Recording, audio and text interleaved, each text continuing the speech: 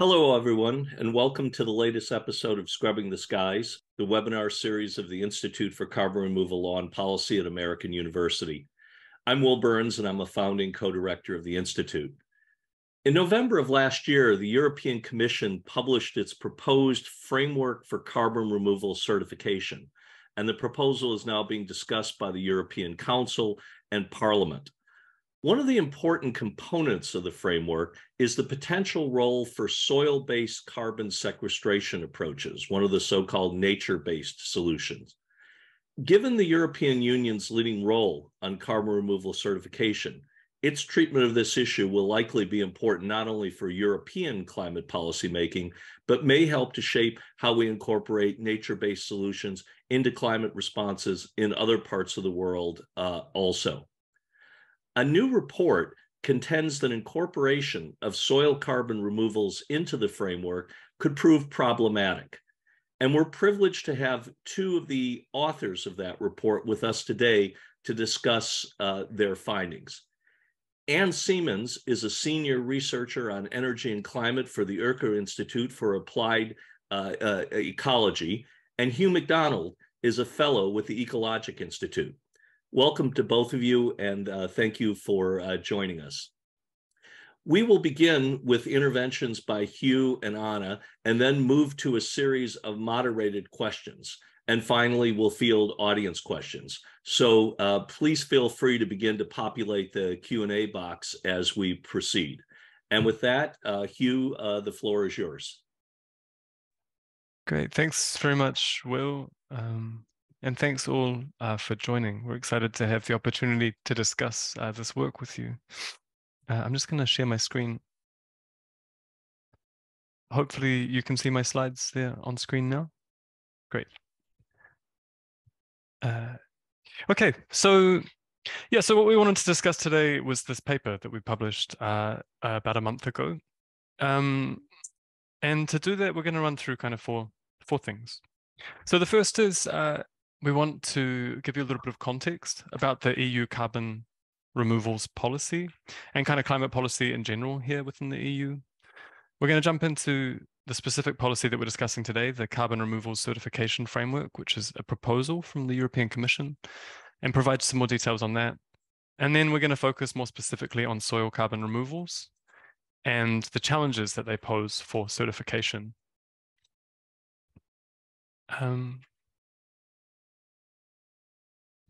So just to give a bit of context for our work, this paper that we've published, this report that we've published is the result of some collaboration between Öko-Institut, which Anna is representing, and Ecologic Institute.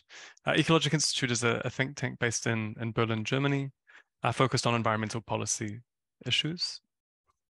And this project here is for the German Environment Agency, Umweltbundesamt. It's a project called Nature-Based Solutions, Market-Based Instruments to Support Climate-Friendly Soil Management. And the paper that we're discussing today is just one of a series of papers that we are publishing as part of this project. The first one had a look at what the global and European potentials of nature-based solutions were, and dove in a bit more detail into the definitions of that term, nature-based solutions. We have a series of fact sheets and a paper discussing the specific climate actions that we're talking about when we're talking about climate-friendly soil actions and how they can deliver climate mitigation. This paper we're discussing today has also been published. And we have two upcoming papers. The first one focused on challenges related to funding climate-friendly soil management. We'll touch on a lot of those issues in today's presentation. And then a final one where we evaluate 10 existing climate-friendly soil management mechanisms, methodologies, and make some conclusions about the challenges and the way forward for those issues. So let's jump now into the meat of the presentation. So first of all, some context. So here in the EU has signed up to the Paris Agreement with this objective of, if possible, limiting warming to 1.5 degrees centigrade. And to put that into action within the EU, we have the EU climate law. Now, the climate law establishes a number of different targets and objectives, but the key one for our discussion today is that it aims for net zero greenhouse gases by 2050. So this climate law was put into law in 2021. So net zero greenhouse gases by 2050. What does this mean for carbon removals? It means two things. In the short term, we need an increase in carbon removals so that we can try to meet those Paris Agreement targets of 1.5 degrees. And in the medium and long term, we need ongoing removals with biogenic storage, so-called nature-based solutions. And particularly, post 2040, 2050, we also need removals with storage in geological stores.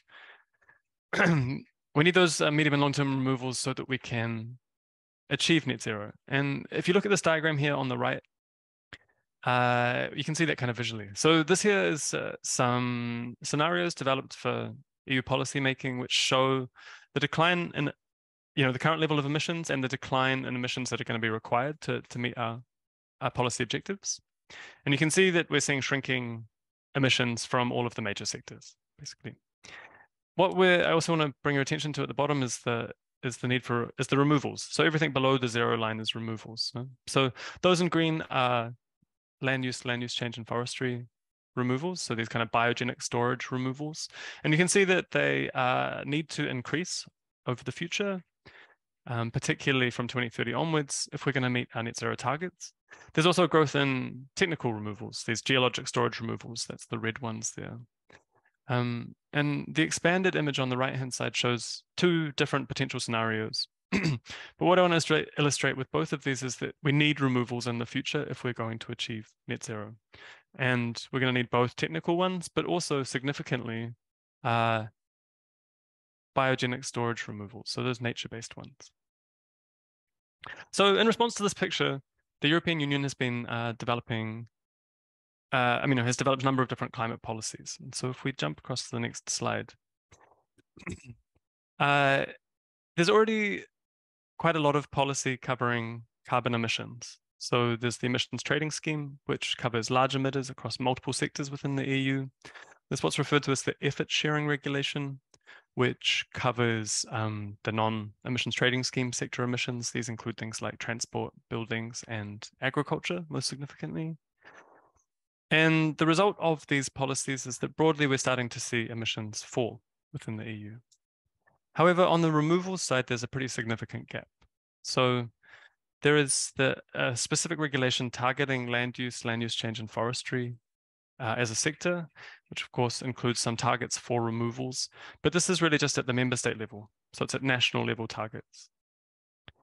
And there's a lack of incentives for individual action on removals with biogenic storage. So there's no EU level incentives for planting forests, for example, or for storing carbon in soils in a coordinated approach anyway. And there's a total lack of policy incentives really for removals with geologic storage. There's some small exceptions around the emissions trading scheme, but that's the general picture.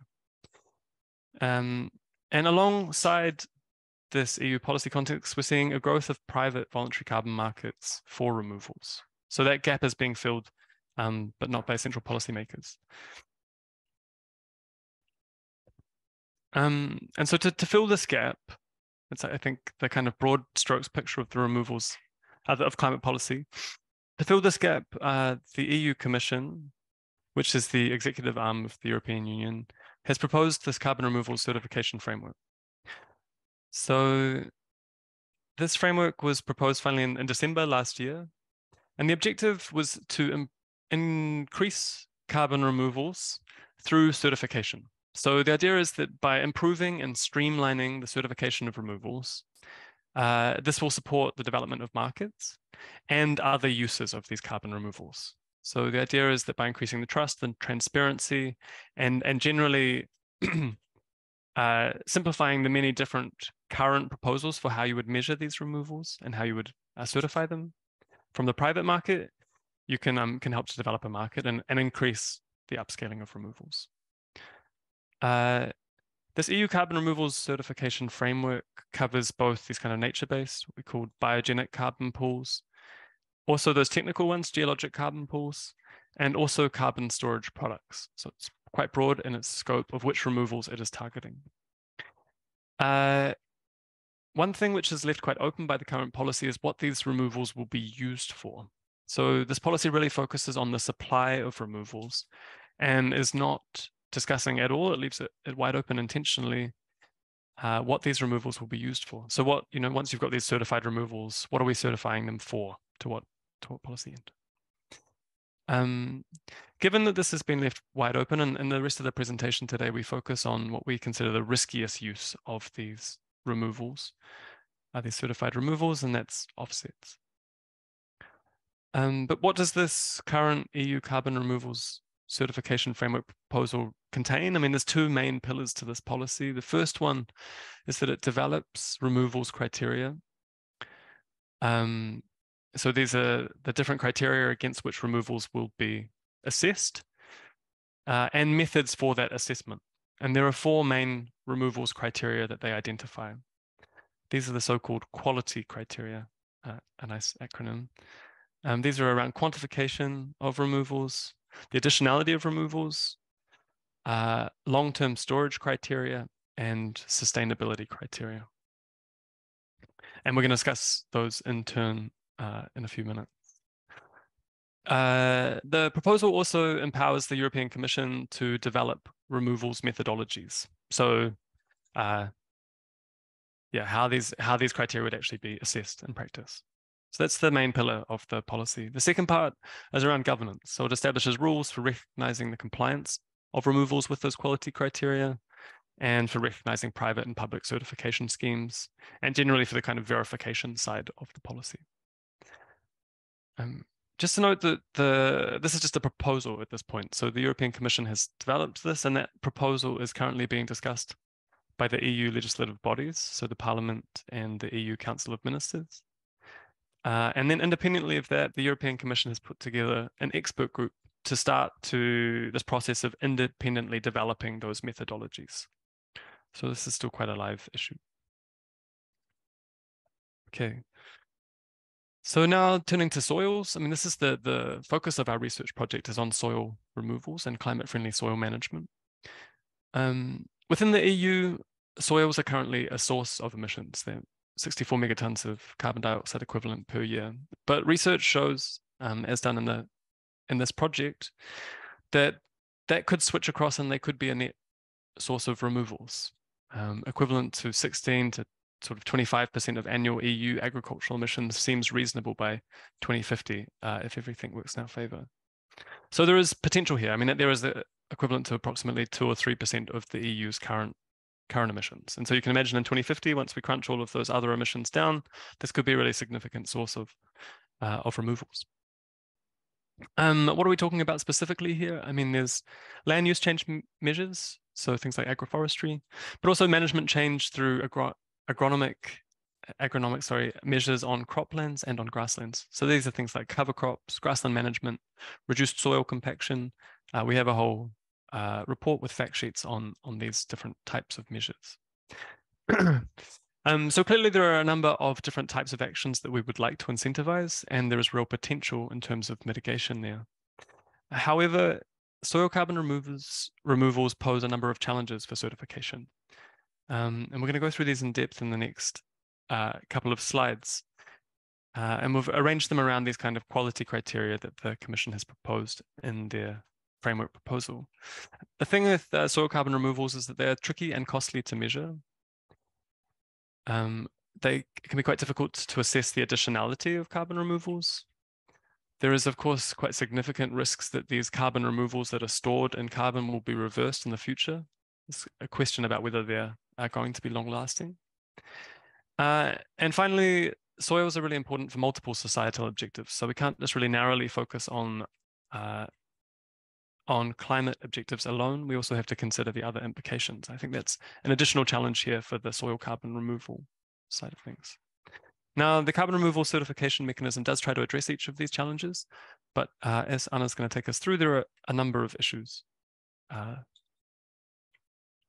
with the current proposal. So Anna, I think you can take over. Thanks, Hugh. Yeah, so let's go deeper into these four challenges that the Commission structures their proposal around. So first of all, quantification.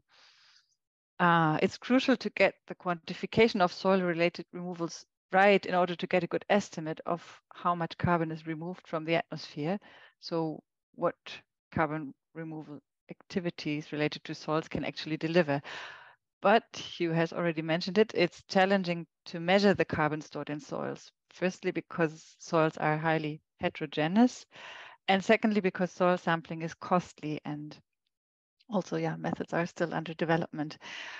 Also, it's challenging to model and estimate carbon sequestration because there are several uncertainties involved there. So soil sequestration is a slow process.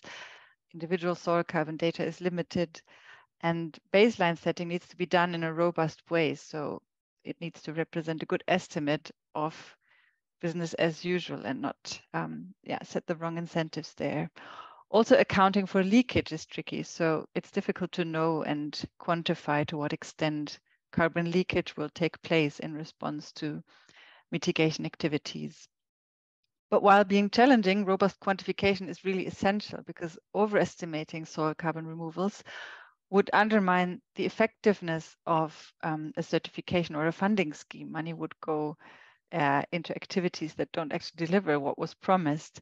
And if certified removal units were usable for offsetting, so to compensate for emissions, then overestimating these removals could even undermine the environmental integrity of a funding mechanism, because ultimately it would lead to higher emissions in the atmosphere than without the mechanism, if these emissions were compensated, but in reality not compensated by removals that don't that are less than what they promise.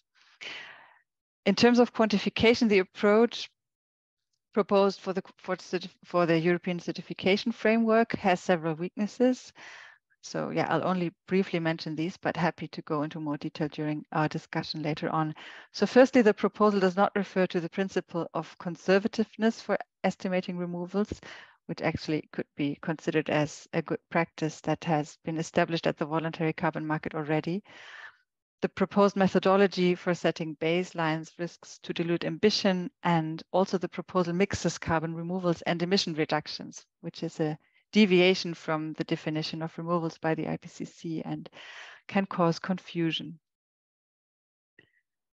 Then we turn to the next challenge, which is additionality. So when certifying removal activities, it's important to make sure that these activities are additional, so that they are caused by the funding instrument and that they would not have occurred otherwise, to set an ambitious incentive scheme.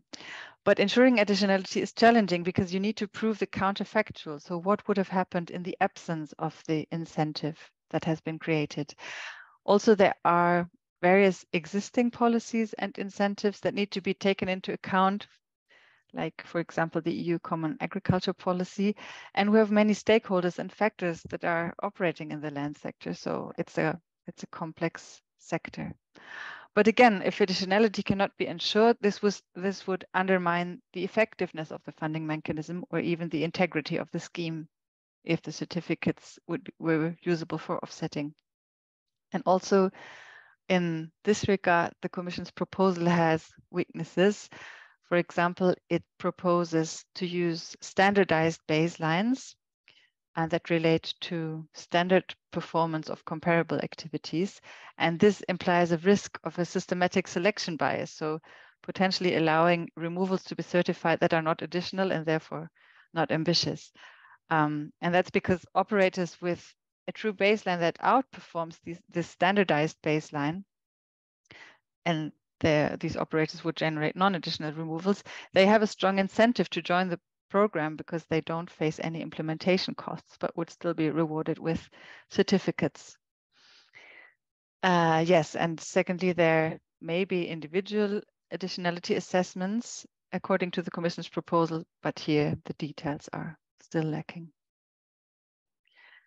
Then the third criterion that's mentioned in the Commission's proposal is permanence, or rather non-permanence, which is the challenge we talk about here. So non-permanence refers to a scenario where emission reductions or removals that are generated by a mitigation activity are reversed at a later point in time relative to the baseline scenario.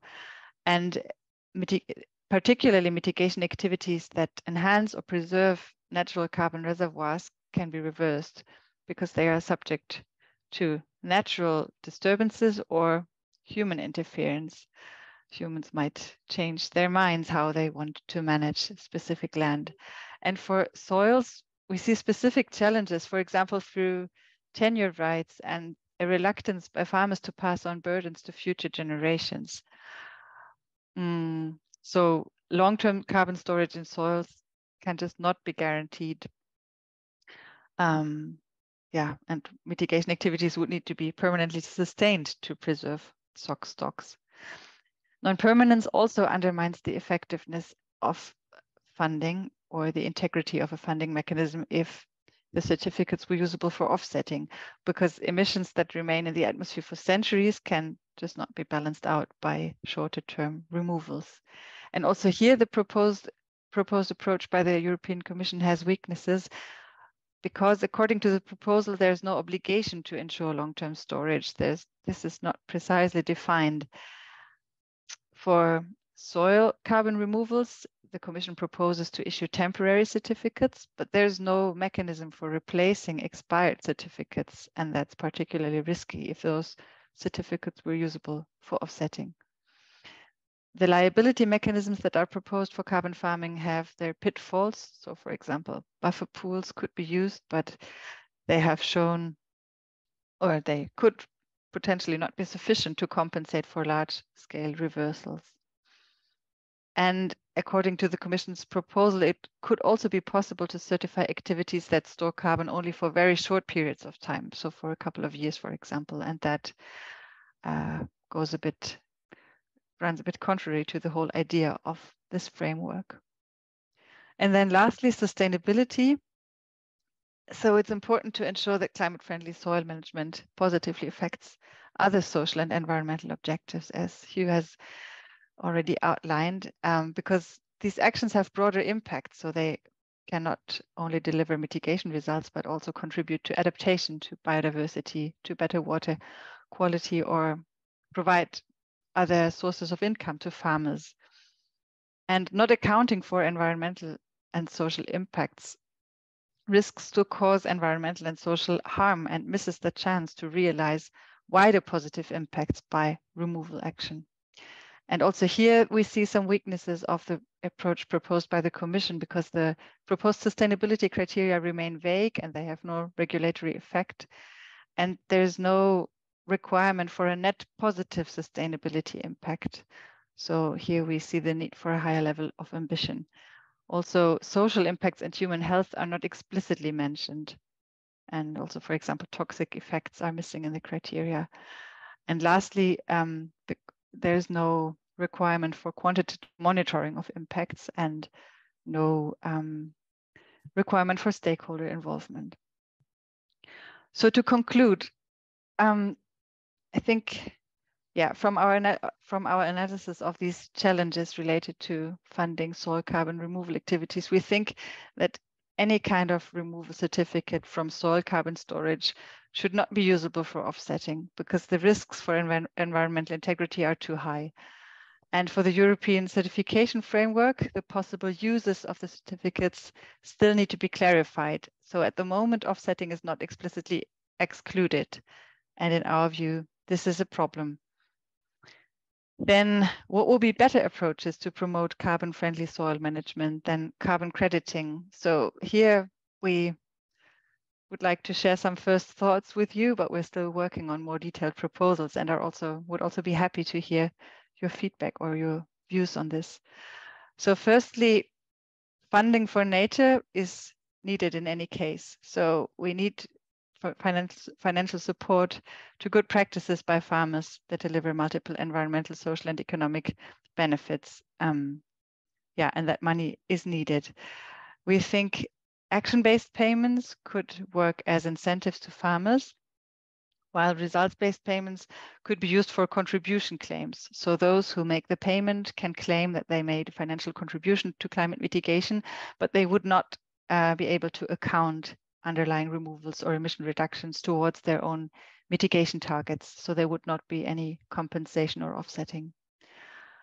Another important point to consider would be to strengthen regulation, to prohibit or tax unsustainable practices gradually. And the certificates that this carbon removal certification framework in the EU would issue could work as labels for high quality removals. So for example, they could be used as criteria to disperse subsidies, while this would be under the condition that the criteria in the existing proposal by the Commission would be strengthened. Yeah, we're interested to hear other views. What are experiences from other countries with funding or crediting carbon farming? That would be very interesting to hear. And with that, thanks for your attention. And yeah, we're happy to take any questions. All right.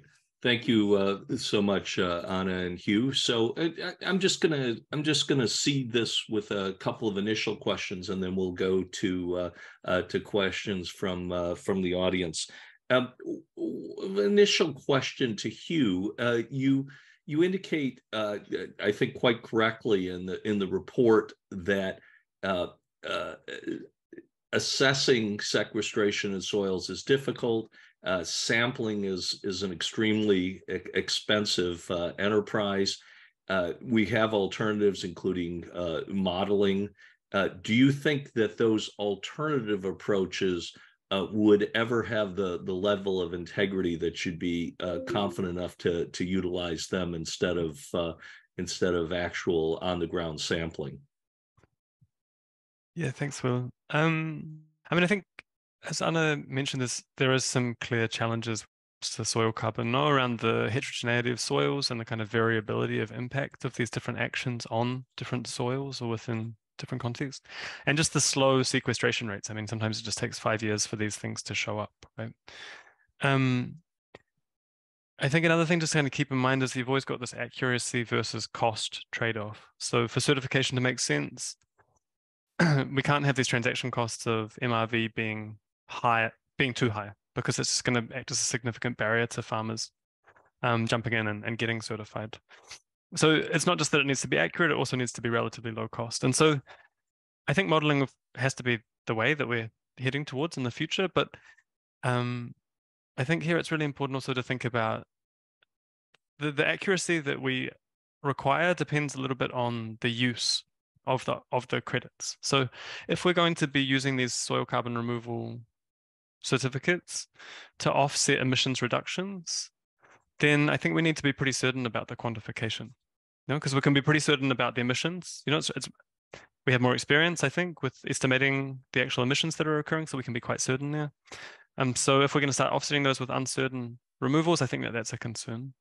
But of course, if we're using these certified removals for a different use, for example, for targeting public sector subsidies, then I think we can accept quite a lot higher uncertainty. I mean, at the moment in the EU, we distribute huge amounts of money through the Common Agricultural Policy without having any real idea about what the climate impact is going to be. So even kind of marginal increases in the accuracy of our targeting of that sort of funding, I think there we could accept modeling probably pretty soon. But as it currently stands, I wouldn't be accepting modeling alone without monitoring, because I just don't think the accuracy is there enough. And I think also just my understanding from reading the literature is that there's also concern that we don't know what's happening at all levels of the soil carbon as well. So we maybe have some confidence about what's going on in the top 30 centimeters of soil, but the deeper soil, scientists just aren't confident exactly what the impacts are there. So I think there are some uncertainties, and we shouldn't just be rushing headlong into this and just using modeling based on current practices, because I just don't think that at the moment that's sufficient. Okay. All right. Thanks for that. Next question for Anna. So one of the things that the report indicates is that some other systems, including the CDM under Kyoto, used a more conservative standard in terms of assessment of removals. Could you suggest what are some examples of how we might utilize a more conservative approach in terms of our assessment of soil carbon removal? Yeah, thanks. So conservative in terms of quantification, I think under the CDM we had the practice that removals had to be estimated in a conservative way, which means that they should not be overestimated with a probability of 90%. And I think this is a principle that could be taken over here.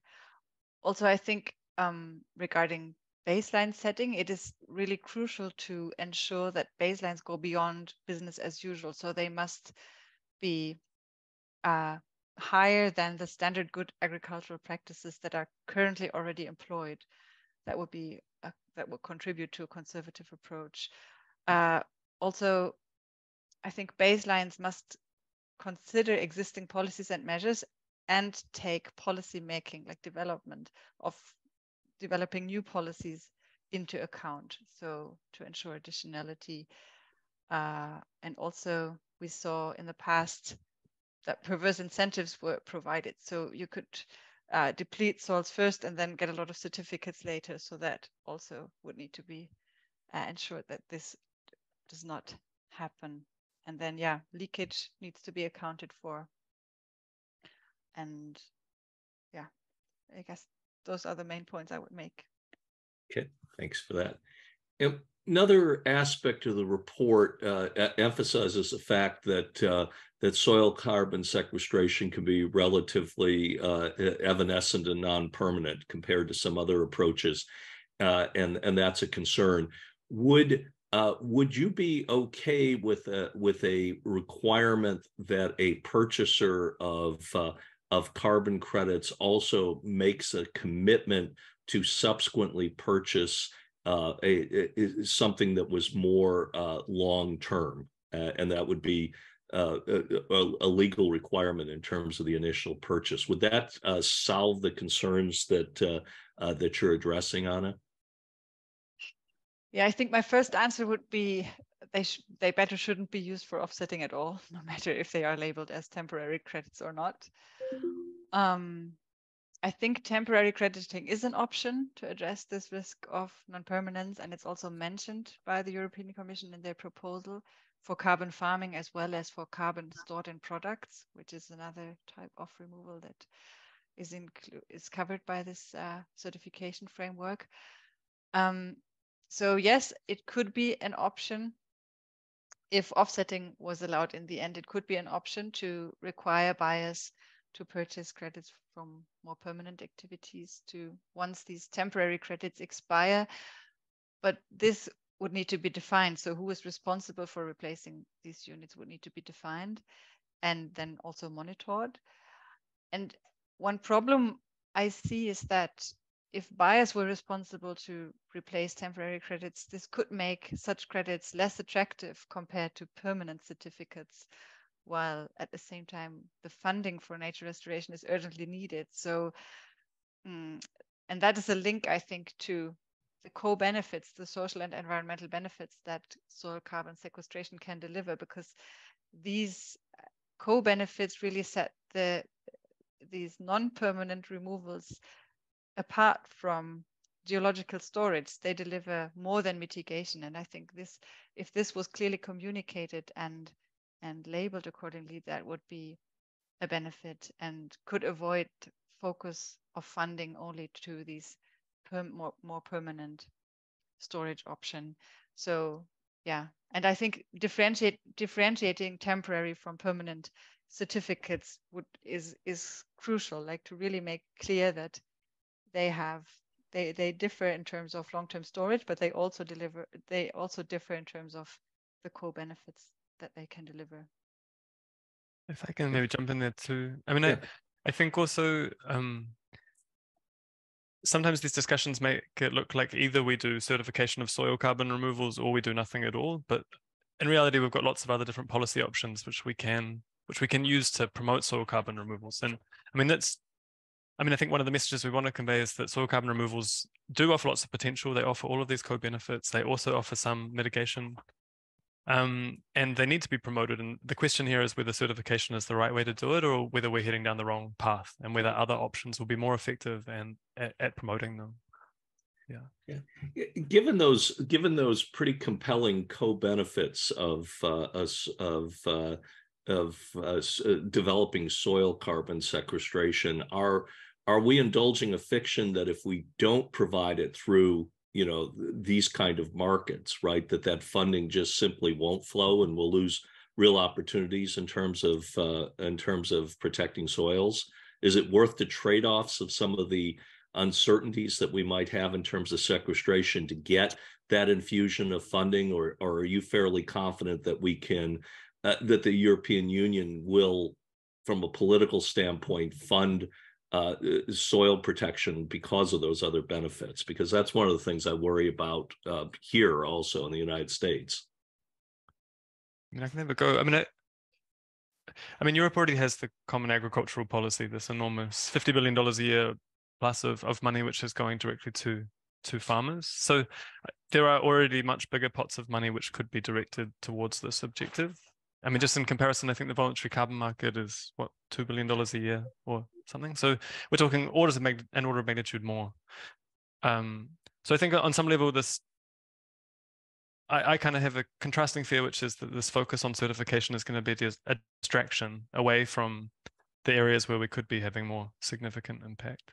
But I take your point about, I mean, I think initially I was really attracted to these certification approaches because it's really difficult to find funding for biodiversity, just generally, no? So I think it is really important to keep that biodiversity target in mind. And I think recognizing also that there is a growth in voluntary carbon markets already. So people do want to pay for these sorts of things. So I think a two-pronged approach. One is making sure that we're getting the most out of that market as possible, whilst at the same time keeping our attention and focus on where the real gains can be had, and avoiding the kind of risky side effects that we might have of establishing this the certification approach through the EU for things like soil carbon removals. Okay, thanks for that. All right, we're going to turn to audience questions, for which there is an abundance, and as always, I'll apologize if we don't get to all of them. First question is there an agreed definition of long-term storage? No, I think there isn't. I think there is a standard practice that has established on the voluntary carbon market, which is 100 years. That seems to be a good time frame for, or a still manageable time frame for ensuring storage. But that's still not enough in order to make up for emissions that stay in the atmosphere for centuries. So this, and also I think for soils, 100 years could be quite ambitious, because for forests it seems feasible while also challenging, but for soils it can be even more challenging because of these tenure rights and of shorter management cycles, I think, where decisions might change. We are also we are still in the beginning of thinking about what appropriate minimum storage requirements would be for different types of activities, whether it would make sense to set such minimum time periods. I think the longer the better. That's always the case. But yeah, I'm still starting to get a feeling for what is manageable also for farmers. Like what would they accept? What seems like something that does not set too high barriers to participate in such an incentive mechanism. Okay. Anything to add on that, Hugh? Okay. Next question. What are the key environmental and social metrics used in soil storage decision-making and evaluation? I guess you touched a bit upon that in terms of sustainability criteria. So maybe if you could expand on that. Sure. I mean, in some other work, we had a look at existing soil carbon removal certification methodologies. So from the voluntary carbon market and some publicly funded ones. And that was our question, was what are they already doing to promote the sustainability, and how are they doing that? And I think the kind of key takeaway there was that they're not it's not front and center in these voluntary carbon markets. No, they're really focused on the climate mitigation output. I think, yeah, I mean, we've probably mentioned some of the key ones already, but I think soils and land use impact, I mean, mitigation obviously, but climate adaptation is really key. Water quality and quantity, I think, are really affected by these same decisions. So they need to be front and center, and of course, biodiversity. And then the social side of thing, I think, is really important. No? So it has to be something which benefits farmers and the communities that they're in as well. Mm-hmm. Okay. Next question. As you can imagine, there's plenty of questions associated with the bugaboo of additionality. So this is the first. What is your view on the criteria for additionality? It seems that the Commission is focused on legal and financial additionality, but not physical additionality. Seems to imply that the certificates will be used purely for per ton incentives rather than to verify that CO2 is being physically and permanently removed.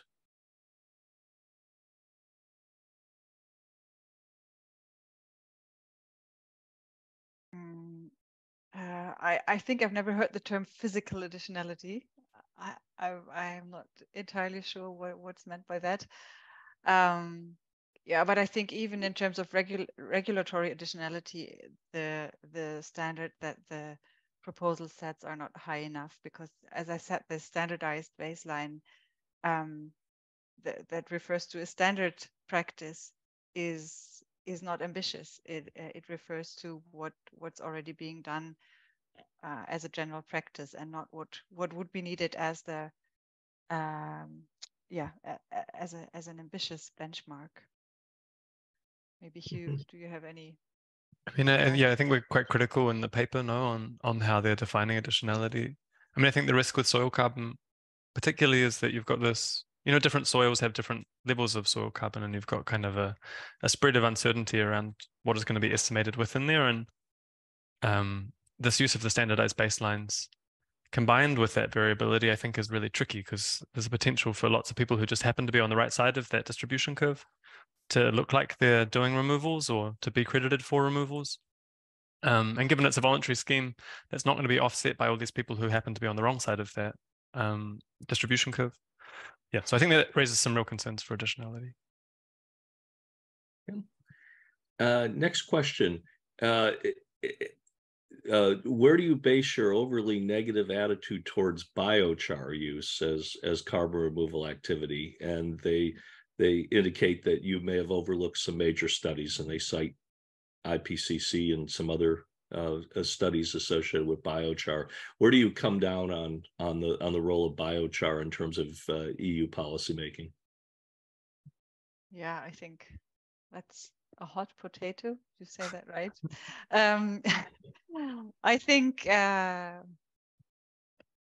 Yeah, I also tried to study the literature. I think it's not conclusive. It's not entirely clear to me to what extent we can recommend it. I think the main problem is that we will lack large amounts of excess biomass that we can use to produce biochar. And I've heard about projects where they use, I'm lacking the English word, what comes out of like water cleaning, the process of cleaning the water, like Hugh, what's the word? I can't help, sorry. they use that's sludge. Sludge. Right, sludge.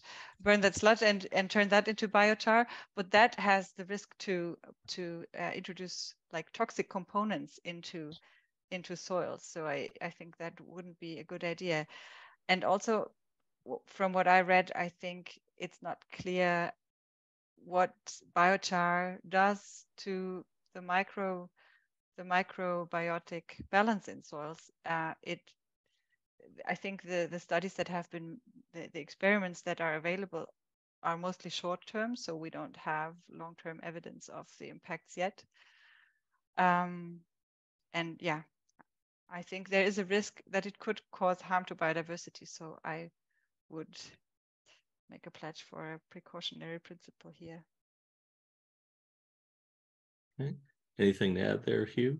No, I mean, I'd agree. I mean, I think our colleagues Anna, Freddie Larson did one of the reports, which I'll put the link somewhere, which assesses each of these different types of removal actions, and that was the conclusion they came to. So, okay, all right, thanks for that. Next question: does the proposal consider insetting credits within a supply chain or scope 3 versus offsetting? I mean, the proposal really doesn't focus on the use of the credits, so it leaves this wide open. So they mention it. There's a line saying, you know, certified carbon removals could be used for offsets. They could be used for insetting. They could be used for prioritizing public funding. My understanding is that there might be some expectation that if the carbon removal certification mechanism came up with these criteria and methodologies for removals, that those methodologies could then be picked up and used in an insetting context as well. But it's not explicitly a focus. Mm-hmm. You think it would make sense for there to be more emphasis in terms of those potential benefits? I mean, I think insetting, what would I say? I mean, I have one concern with insetting, and that's around the transparency side of things. So I think if you have a approved certified methodology like this one that's being proposed through the carbon removal certification framework, then that there starts to get around some of those transparency concerns that you might have with insetting. But again, I think all of our same critiques about whether this should be used, you know, soil carbon removals should be used for offsetting, also apply to insetting. So if a corporate is not reducing their own emissions and instead is relying on soil carbon removals, then we face all of the same problems that Anna identified in those last couple of slides. Okay. All right, thanks for that. Next question. In relation to the sustainability criteria that you outlined, couldn't this be interpreted as the EU pushing for a focus on co-benefits being taken into account, but they can't be the reason for taking on the removal activity, because then it wouldn't count as additional? I need to think that one through. I think whether an action is additional or not depends on whether it is caused by the policy or by the certification framework. No, so did the certification framework lead to this activity happening? If so, you can say, yeah, that's additional. So I think even if they've also included all these criteria for co-benefits, that wouldn't mean that the action itself wasn't an additional one, and then the removals associated with it would be additional. That would be my first response, I think. Okay. Anything to add on that, Ellen? Yeah, I think these two issues need to be considered separately. We need to ensure additionality, and we need to ensure these co-benefits. And I think there's plenty of room for additional mitigation activity that still causes co-benefits. And what we said is, like, the EU is actually not prioritizing these co-benefits. This would be something we would be arguing for, that the focus on these co-benefits becomes stronger. So the criteria as they are formulated at the moment don't really push for any focus on sustainability, in my interpretation.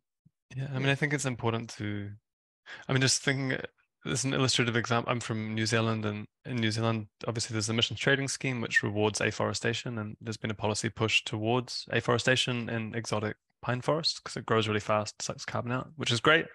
But the flip side of that is that there are no biodiversity co-benefits, and it's also unpopular with farmers who don't want to see their land turned into some ugly plantation forestry. And then also has all these other negative co-benefits, like there's been flooding recently, which is in part due to the change in land use, and also is associated with all of the offcuts from the plantation forestry being washed down to beaches and things. So I think that's an example of where good intentions around climate mitigation have resulted in a policy which isn't actually benefiting society. And that's why it's really, I think, crucial to focus on those co-benefits as you're designing the policy to avoid those sorts of worst case scenarios. Mm-hmm. Let me ask you a follow-up question on that. I understand wanting to assess and avoid negative impacts in terms of sustainability for these policies. But would you go so far as to mandate that you have to prove sustainability co-benefits in order to obtain credits in this system? Do you think that should be necessary? I mean, I think one way of dealing with it is to start with the actions that you're implementing. So if the action looks like it's going to be risky in terms of biodiversity impacts, then you would set higher standards for those sorts of actions. So if we're thinking biochars come up already, if you really want to do biochar, maybe we would say, okay, you can do biochar, but you're going to have to do pretty intensive co-benefit monitoring. You're going to have to monitor the impacts on biodiversity. So you could set a potentially differentiated standard for those sorts of actions that are a bit riskier. Whereas there are lots of actions which I think, I mean, carbon farming can deliver on lots of different fronts on terms of water quality and quantity and on biodiversity. And so those sorts of actions, I think we could probably be a bit more confident that they're going to be delivering on those multiple fronts, and those ones wouldn't require the same sorts of monitoring. But we haven't actually discussed this, so I'd be interested to see what Anna thinks as well. What do you think, Anna? We'll put you on the spot there. Yeah. In my view, yes, I think operators should be required to demonstrate positive sustainability impacts. I really think we need to set the bar high here. And I think there are too many bad examples from the past where projects had negative impacts on local populations and on biodiversity. And I think the risks for these standards being diluted in practice and in the policy process are there in any case. So setting the ambition high up front and really requiring these positive impacts would be a good thing. Yeah, and I mean, I think the discussion around these sorts of policies is often around systemic change. No, and I think that systemic change is what we should be aiming for, but that also means that you're changing systems, and that has big, potentially broad, wide-scale impacts. So I think it's not enough just to be focusing on the mitigation side. Okay. All right. Next question. Do you think competition for quality in carbon removals will drive companies to go above and beyond the quite simplistic EU framework? Can you repeat competition by who? Oh, do you think competition, I mean, I think this is an argument being made by the questioner. Do you think competition for quality in carbon removals will drive companies to go above and beyond the quite simplistic EU framework? I think they're arguing that the market will sort this out. I mean, I could have a go. I mean, I think that that's one of the motivations for this policy, which on the Commission side is that they're worried about the opposite happening, that there'd be this race to the bottom, or that there has been or is a race to the bottom. And I think the incentives are there. No, if you lower the cost for the operator, for the farmer, you're more likely to get farmers signing up to your system. And if you lower the cost for the buyer, you're also more likely to get buyers choosing your removal credit rather than another one. So I would be worried about the opposite being the case, that it's a race to the bottom. And that's where the certification framework comes in, is that it's trying to set a bottom floor of quality. Yeah. Okay. Next question. Do the presenters think any of the existing mechanisms for addressing the durability of non-permanent storage, such as buffer pools or reliability for replacement, offers a workable precedent? How could these approaches to mitigating non-permanence address the risk that replacement liabilities might be discharged in bankruptcy? Yeah, we've looked into a lot of these approaches that exist on the voluntary carbon market as part of the Carbon Credit Quality Initiative, which Öko-Institut is part of. And I think in theory, there could be good approaches through these mechanisms. So if you had liability by the project proponent and additional insurances, and then a well-established buffer pool that's sufficiently capitalized, and that also ensures that reversals can be addressed after the monitoring period, for example, by canceling the credits that are in the buffer after the monitoring period. The period for which it is compulsory to monitor and compensate for reversals. All these things can help, but in practice, we don't see any crediting standard where we think that all risks are sufficiently addressed in this evaluation we do in the Carbon Credit Quality Initiative. And for soils, I think, yeah, the risks are just too high for offsetting, as I said before. I think these approaches mitigate the risk to some extent, but they can never guarantee permanence. And are you concerned about this question of even if you impose a liability mechanism, it being discharged in bankruptcy ultimately? Yeah, bankruptcy is an issue, for example. Yeah, so what would happen then? Then some other institution would need to take over liability. But also large scale reversals, like if we have like natural disturbances at larger scale, which we might see in the future with climate change advancing more and more, then the question is, yeah, will these mechanisms be able to suffice? And I have doubts there. Okay. Next question. It sounds like the EU framework is below the standards currently being set by verification bodies such as Verra and Silvera. That'll be an interesting thing to flag for you if you think that's true. Are the certification schemes mutually exclusive, or could one use another standard body that goes beyond EU guidelines?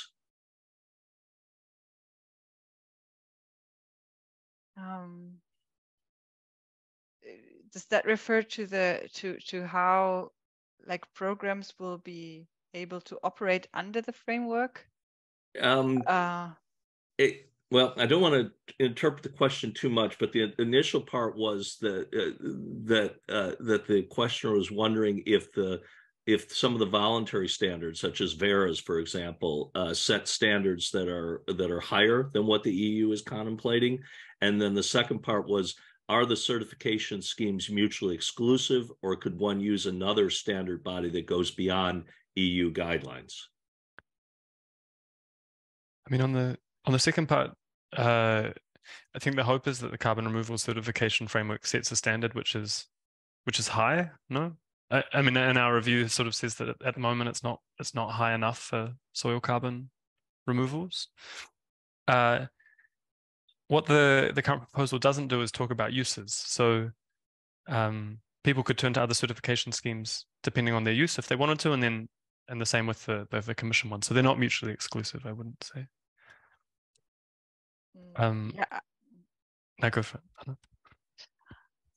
Yeah, I'm not sure if I interpret the question too much, but I think so the proposal foresees certification schemes that need to be recognized by the Commission, and they and I think like it could end up being a similar system like the COSIA system. So crediting programs can apply for recognition under the carbon removal certification framework. I think this would be a construct that how it could look like in practice.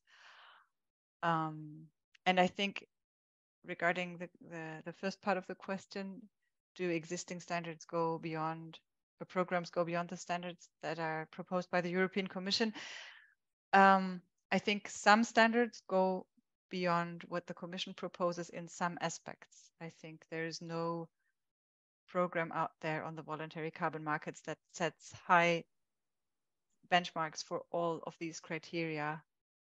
But for some, so for example, the gold standard, I think, sets higher standards on with regard to sustainability than the European Commission does, for example. And there are other programs that do better in ensuring additionality than the current EU proposal does. Okay, I think we have time for one more question. Can you share more about the uncertainties or current understandings about soil carbon gains or losses in deeper soils in terms of soil conservation practices? It says there may be some practices that increase soil carbon in surface soil but cause losses in deeper soil. Where do those deep soil carbon losses end up? Yeah, I mean, I couldn't provide any more detail than the question does. I mean, unfortunately, our colleague Anna Friedli-Larsen led the work on the specific impacts of the different soil carbon practices. But yeah, my understanding, which we've taken to this report, is just that there are uncertainties in quantification, and that the quantification approaches and criteria established in the framework are not sufficient to deal with those uncertainties. But yeah, I'm sorry, I can't give a more specific answer there. Yeah, anything to add, Anna? I'm not a soil scientist either, unfortunately. So Yeah. no. Yeah, I think this is a big question with no-till agriculture, right? Where some argue, right, there's benefits from 0 to 20 centimeters, and then you might get net losses below that, right? It's an interesting question. So we'll leave it there. And we are now at the top of the hour. I really want to thank Anna and Hugh for raising some, ongoing sort of questions, right, that we're all going to have to engage with as we try to figure out what is a viable portfolio of carbon removal responses, right? And the European Union, I think, is doing us a mighty benefit in terms of at least establishing a structure for this discussion. But I think your report emphasizes the need to really fortify some of these standards. So I appreciate your insights. I appreciate the insights of our audience who joined us, and I hope that you will join us in a couple of weeks for the next episode of the webinar. So thank you, everyone, and have a great rest of the day. Goodbye now. Thank you. Goodbye. Yeah.